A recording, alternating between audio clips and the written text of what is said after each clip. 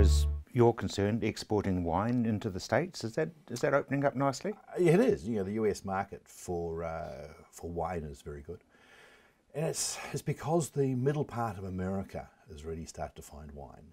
And it's a long story as how they did it. There used to be big beer and bourbon drinkers in the Midwest. And wine, what's that stuff? You know, whenever you drank wine if you were out on the East Coast or the West Coast.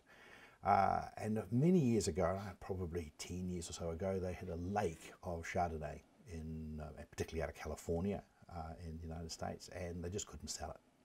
And someone picked it all up and bottled it and distributed it for $2 a bottle. And it was called $2 Chuck. And $2 Chuck.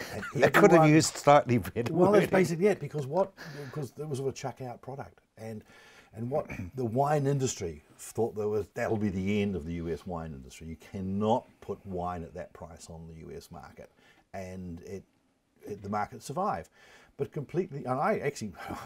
As per often, I sort of see the things the other way.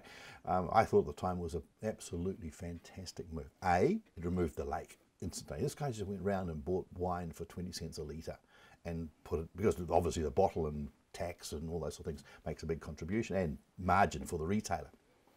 So it was still being retailed at $2 a bottle. And what it did is what I thought it would do.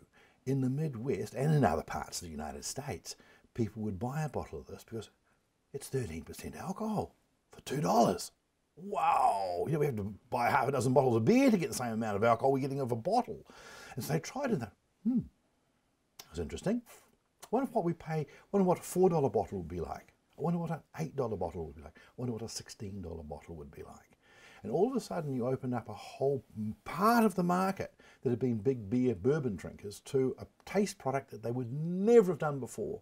It was always seen as an elite product, too expensive, etc. So it actually did a fabulous job. And that part of the United States is growing very, very strong.